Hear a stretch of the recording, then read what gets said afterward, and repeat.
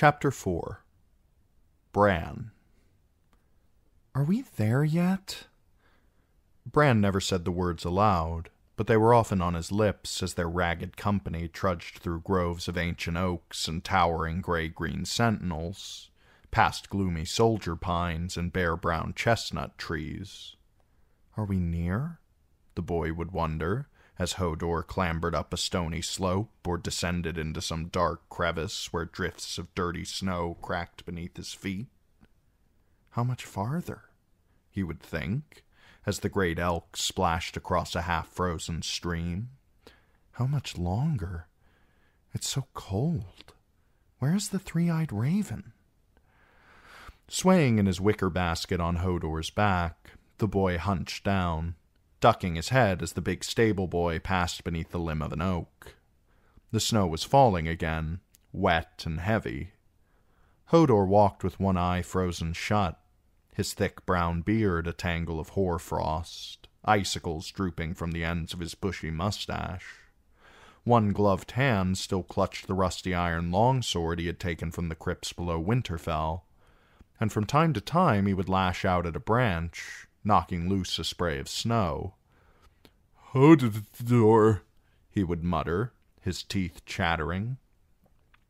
The sound was strangely reassuring.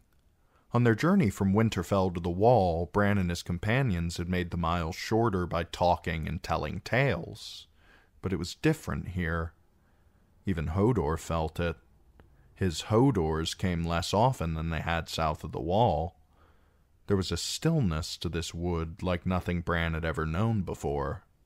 Before the snows began, the north wind would swirl around them, and clouds of dead brown leaves would kick up from the ground with a faint, small rustling that reminded him of cockroaches scurrying in a cupboard.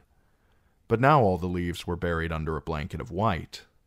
From time to time, a raven would fly overhead, big black wings slapping against the cold air. Elsewise, the world was silent. Just ahead, the elk wove between the snowdrifts with his head down, his huge rack of antlers crusted with ice. The ranger sat astride his broad back, grim and silent. Cold Hands was the name that the fat boy Sam had given him, for though the stranger's face was pale, his hands were black and hard as iron, and cold as iron, too. The rest of him was wrapped in layers of wool and boiled leather and ringmail, his features shadowed by his hooded cloak and a black woolen scarf about the lower half of his face. Behind the ranger, Mira Reed wrapped her arms around her brother to shelter him from the wind and cold with the warmth of her own body. A crust of frozen snot had formed below Jojen's nose, and from time to time he shivered violently. "He looks so small," Bran thought, as he watched him sway. "He looks smaller than me now, and weaker, too. And I'm the cripple." Summer brought up the rear of their little band. The direwolf's breath frosted the forest air as he padded after them, still limping on the hind leg that had taken the arrow back at Queen's Crown. Bran felt the pain of the old wound whenever he slipped inside the big wolf's skin. Of late, Bran wore Summer's body more often than his own. The wolf felt the bite of the cold, despite the thickness of his fur, but he could see farther and hear better and smell more than the boy in the basket, bundled up like a babe in swaddling clothes. Other times, when he was tired of being a wolf, Bran slipped into Hodor's skin instead. The gentle giant would whimper when he felt him, and thrash his shaggy head from side to side, but not as violently as he had the first time, back at Queen's Crown. "He knows it's me," the boy liked to tell himself.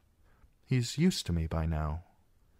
Even so, he never felt comfortable inside Hodor's skin. The big stable boy never understood what was happening, and Bran could taste the fear at the back of his mouth. It was better inside Summer. "I am him and he is me. He feels what I feel." Sometimes Bran could sense the direwolf sniffing after the elk, wondering if he could bring the great beast down. Summer had grown accustomed to horses at Winterfell, but this was an elk, and elk were prey. The direwolf could sense the warm blood coursing beneath the elk's shaggy hide. Just the smell was enough to make the slaver run from between his jaws, and when it did, Bran's mouth would water at the thought of rich, dark meat. From a nearby oak, a raven quarked, and Bran heard the sound of wings as another of the big black birds flopped down to land beside it. By day, only half a dozen ravens stayed with them, flitting from tree to tree or riding on the antlers of the elk. The rest of the murder flew ahead or lingered behind, but when the sun sank low, they would return, descending from the sky on night-black wings until every branch of every tree was thick with them for yards around. Some would fly to the ranger and mutter at him, and it seemed to Bran that he understood their quarks and squawks. They are his eyes and ears. They scout for him, and whisper to him of dangers ahead and behind. As now, the elk stopped suddenly, and the ranger vaulted lightly from his back to land in knee-deep snow. Summer growled at him, his fur bristling. The direwolf did not like the way that Cold Hands smelled. Dead meat, dry blood, a faint whiff of rot, and cold over all. "What is it?" Mira wanted to know. "Behind us," Cold Hands announced, his voice muffled by the black wool scarf across his nose and mouth. "Wolves?" Bran asked. They had known for days that they were being followed. Every night they heard the mournful howling of the pack, and every night the wolves seemed a little closer. Hunters, and hungry. They can smell how weak we are. Often Bran woke shivering hours before the dawn, listening to the sound of them calling to one another in the distance as he waited for the sun to rise. If there are wolves, there must be prey, he used to think, until it came to him that they were the prey. The ranger shook his head. "Men, the wolves still keep their distance. These men are not so shy." Mira Reed pushed back her hood. The wet snow that had covered it tumbled to the ground with a soft thump. "How many men? Who are they?" "Foes. I'll deal with them." "I'll come with you." "You'll stay. The boy must be protected. There is a lake ahead, hard frozen. When you come on it, turn north and follow the shoreline. You'll come to a fishing village. Take refuge there until I can catch up with you." Bran thought that Mira meant to argue until her brother said, "Do as he says. He knows this land." Jojen's eyes were a dark green, the color of moss, but heavy with a weariness that Bran had never seen in them before. The little grandfather. South of the wall, the boy from the Crannogs had seemed to be wise beyond his years, but up here he was as lost and frightened as the rest of them. Even so, Mira always listened to him. That was still true. Cold Hands slipped between the trees, back the way they'd come, with 4 ravens flapping after him. Mira watched him go, her cheeks red with cold, breath puffing from her nostrils. She pulled the hood back up and gave the elk a nudge, and their trek resumed. Before they had gone 20 yards, though, she turned back to glance behind them and said, "Man, he says. What man? Does he mean wildlings? Why won't he say?" "He said he'd go and deal with them," said Bran.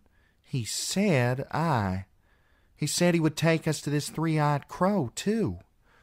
That river we crossed this morning is the same one we crossed 4 days ago.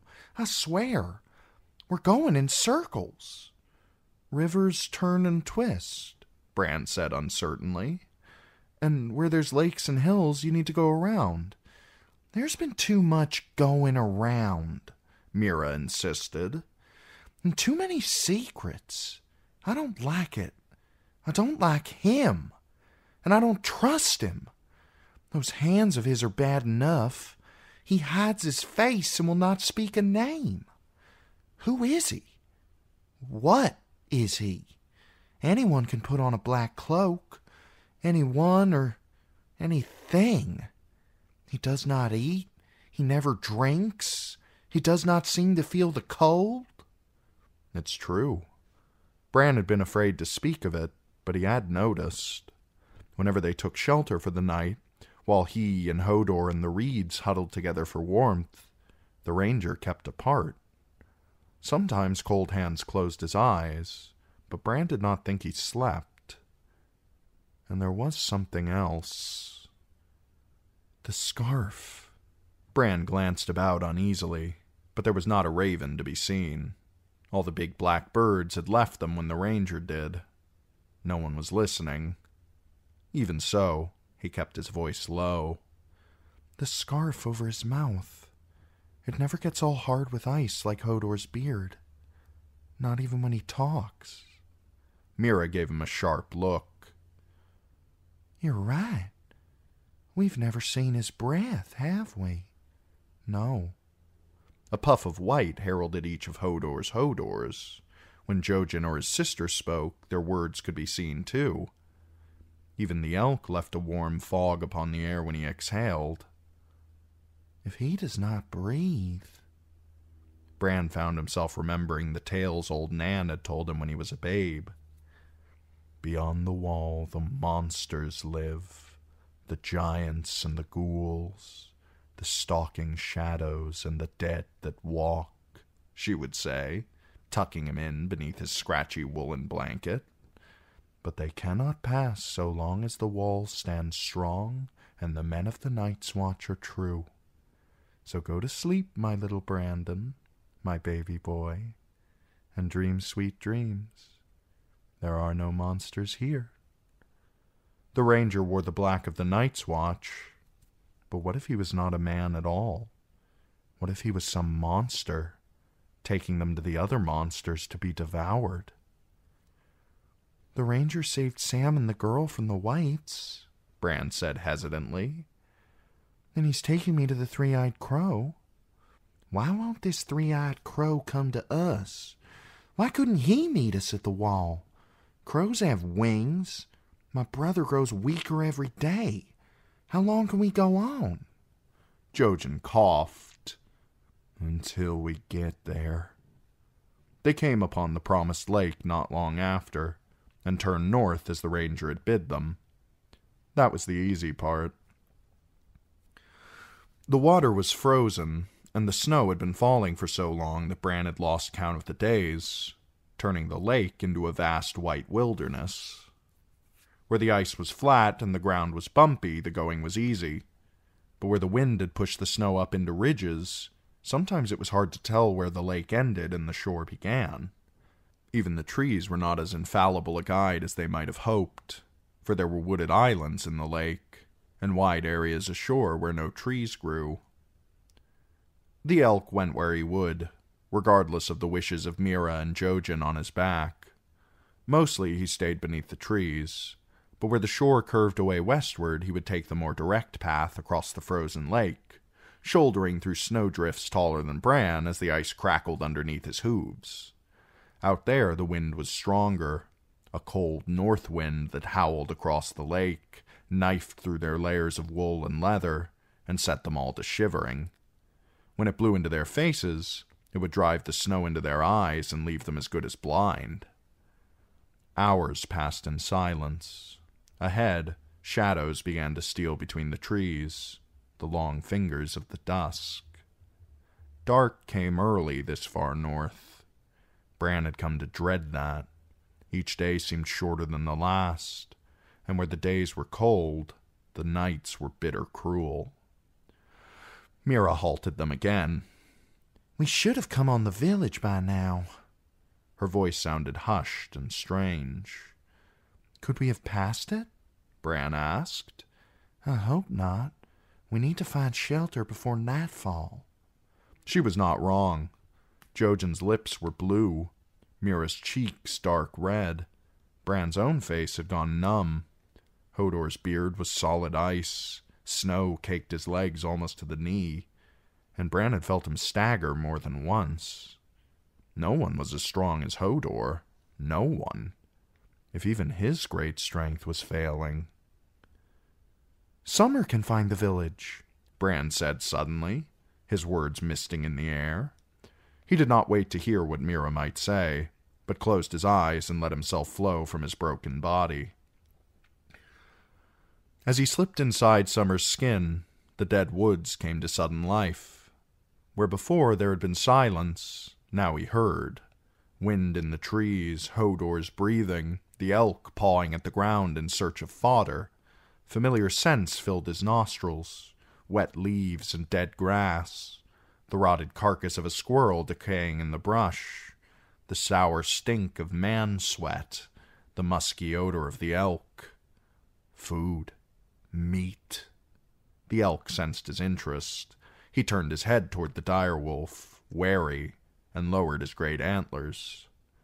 "He is not prey," the boy whispered to the beast who shared his skin. "Leave him. Run." Summer ran. Across the lake he raced, his paws kicking up sprays of snow behind him. The trees stood shoulder to shoulder, like men in a battle line, all cloaked in white. Over roots and rocks the direwolf sped, through a drift of old snow, the crust crackling beneath his weight. His paws grew wet and cold. The next hill was covered with pines, and the sharp scent of their needles filled the air. When he reached the top, he turned in a circle, sniffing at the air, then raised his head and howled. The smells were there. Man smells. Ashes, Bran thought. old and faint, but ashes. It was the smell of burnt wood, soot, and charcoal. A dead fire. He shook the snow off his muzzle. The wind was gusting, so the smells were hard to follow. The wolf turned this way and that, sniffing. All around were heaps of snow and tall trees garbed in white. The wolf let his tongue loll out between his teeth, tasting the frigid air, his breath misting as snowflakes melted on his tongue. When he trotted toward the scent, Hodor lumbered after him at once. The elk took longer to decide, so Bran returned reluctantly to his own body and said, "That way. Follow Summer. I smelled it." As the first sliver of a crescent moon came peeking through the clouds, they finally stumbled into the village by the lake. They had almost walked straight through it. From the ice, the village looked no different than a dozen other spots along the lake shore. Buried under drifts of snow, the round stone houses could just as easily have been boulders or hillocks or fallen logs, like the deadfall that Jojen had mistaken for a building the day before, until they dug down into it and found only broken branches and rotting logs. The village was empty, abandoned by the wildlings who had once lived here, like all the other villages they had passed. Some had been burned, as if the inhabitants had wanted to make certain they could not come creeping back, but this one had been spared the torch. Beneath the snow they found a dozen huts in a long hall, with its sod roof and thick walls of rough-hewn logs. "At least we'll be out of the wind," Bran said. "Hodor," said Hodor. Mira slid down from the elk's back. She and her brother helped lift Bran out of the wicker basket. "Might be the wildlings left some food behind," she said. That proved a forlorn hope. Inside the long hall they found the ashes of a fire, floors of hard-packed dirt, a chill that went bone deep. But at least they had a roof above their heads and log walls to keep the wind off.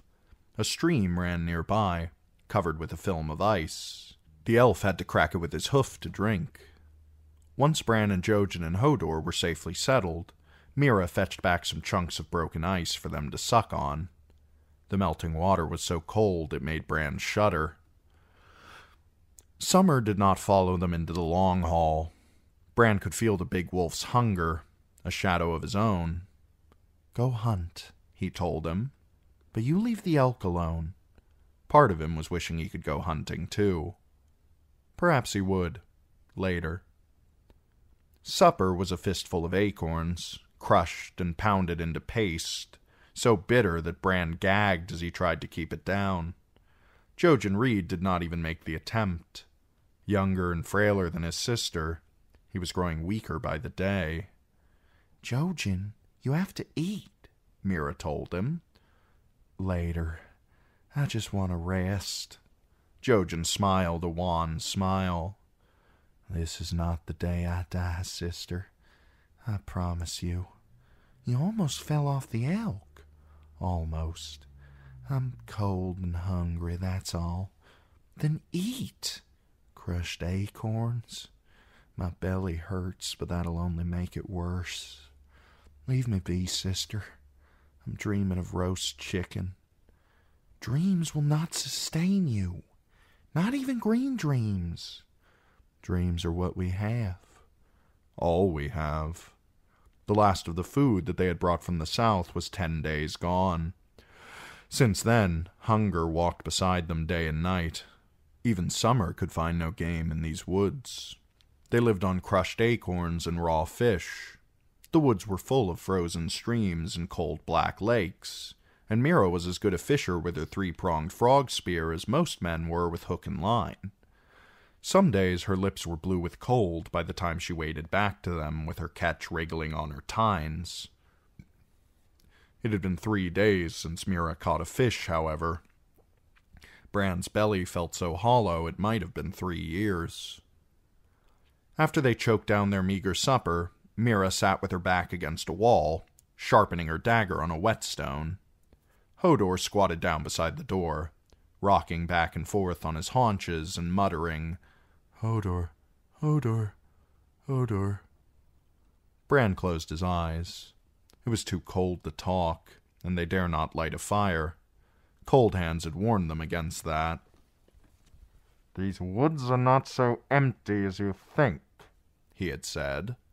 "You cannot know what the light might summon from the darkness." The memory made him shiver, despite the warmth of Hodor beside him. Sleep would not come, could not come. Instead there was wind, the biting cold, moonlight on snow, and fire. He was back inside summer, long leagues away, and the night was rank with the smell of blood. The scent was strong. A kill, not far.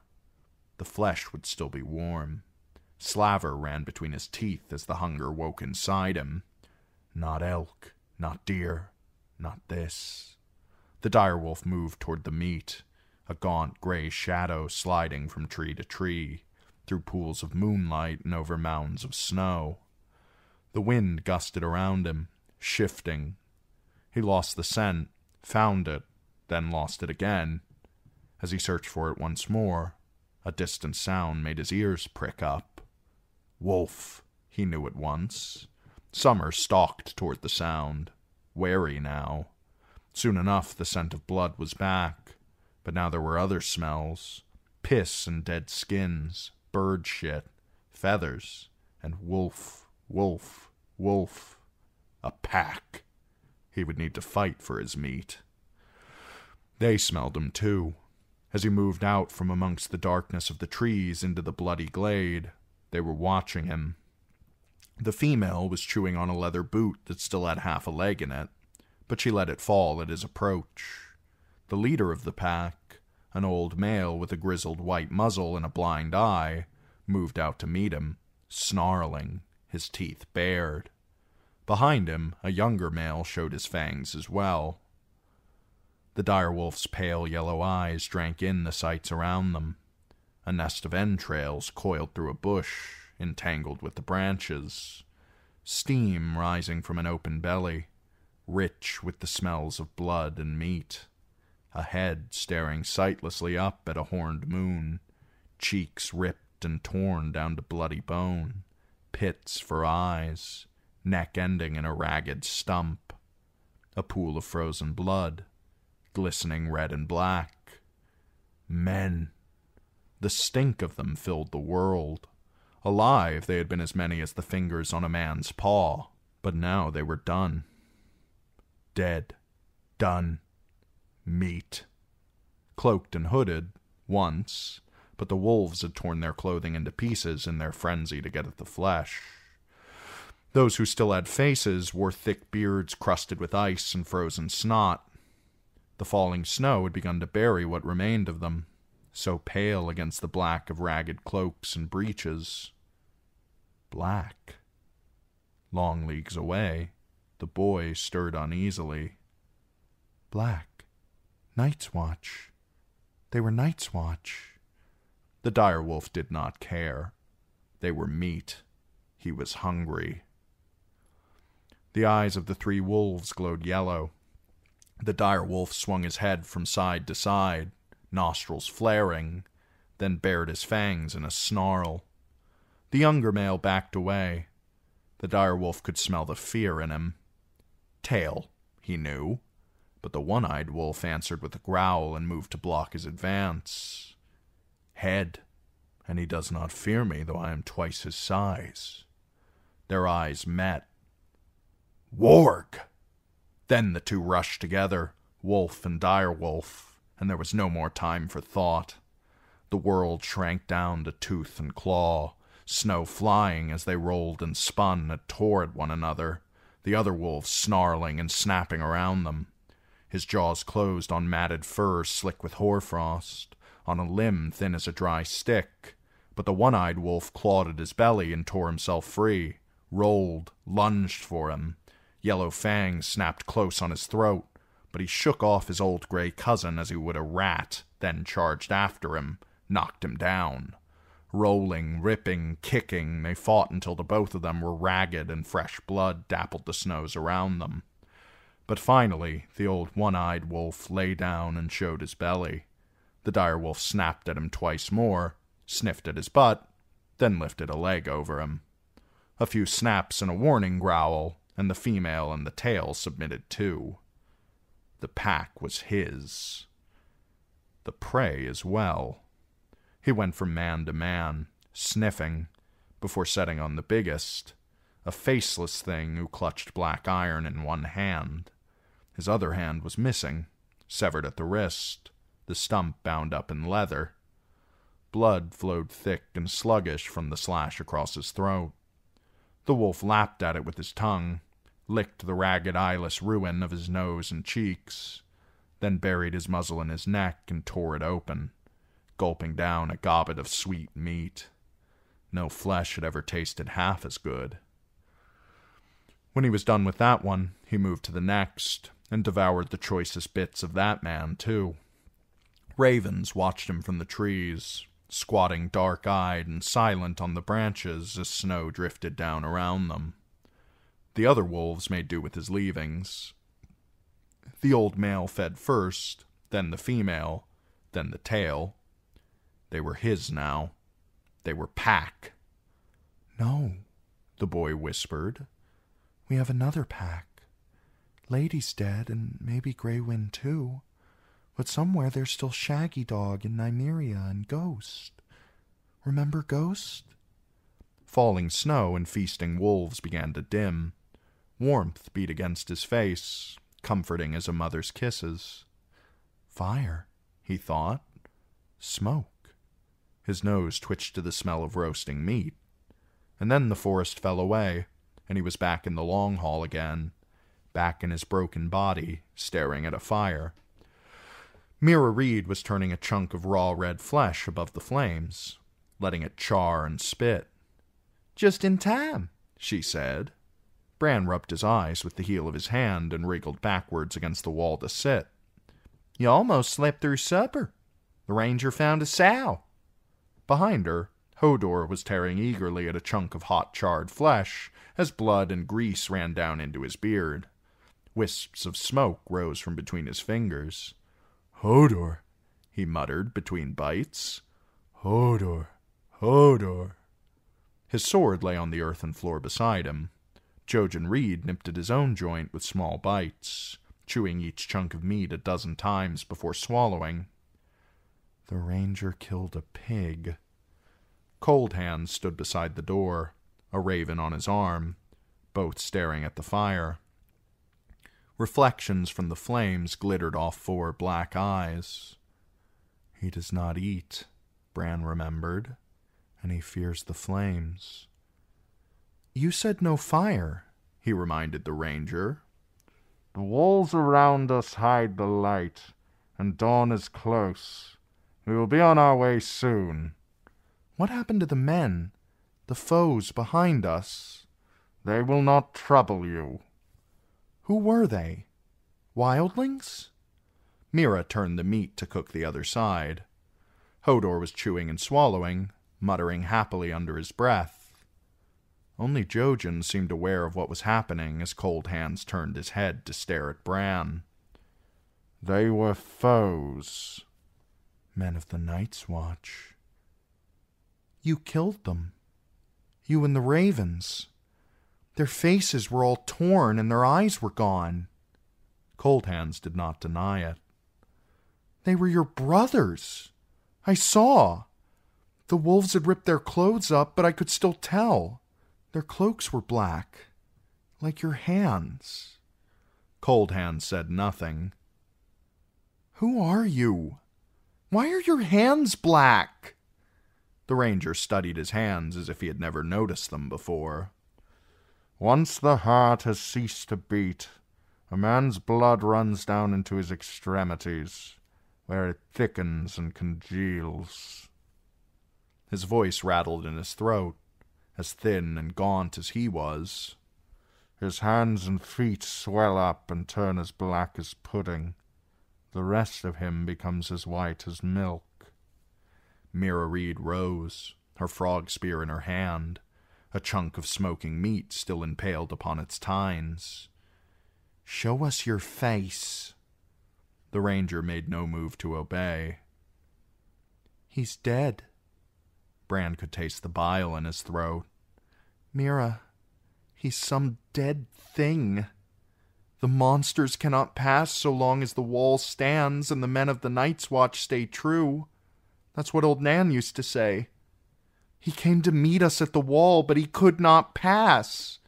He sent Sam instead with that wildling girl. Mira's gloved hand tightened around the shaft of her frog spear. Who sent you? Who is this three-eyed crow? A friend, dreamer, wizard, call him what you will. The last green seer. The long hall's wooden door banged open. Outside, the night wind howled, bleak and black. The trees were full of ravens, screaming. Cold Hands did not move. A monster, Bran said. The ranger looked at Bran as if the rest of them did not exist. Your monster, Brandon Stark. Yours, echoed the raven on his shoulder. Outside the door, the ravens in the trees took up the cry, until the night wood echoed to the murderer's song of, Yours! Yours! Yours! Jojen, did you dream this? Mira asked her brother. Who is he? What is he? What do we do now? We go with the ranger, said Jojen. We've come too far to turn back now, Mira. We would never make it back to the wall alive. We go with Bran's monster, or we die.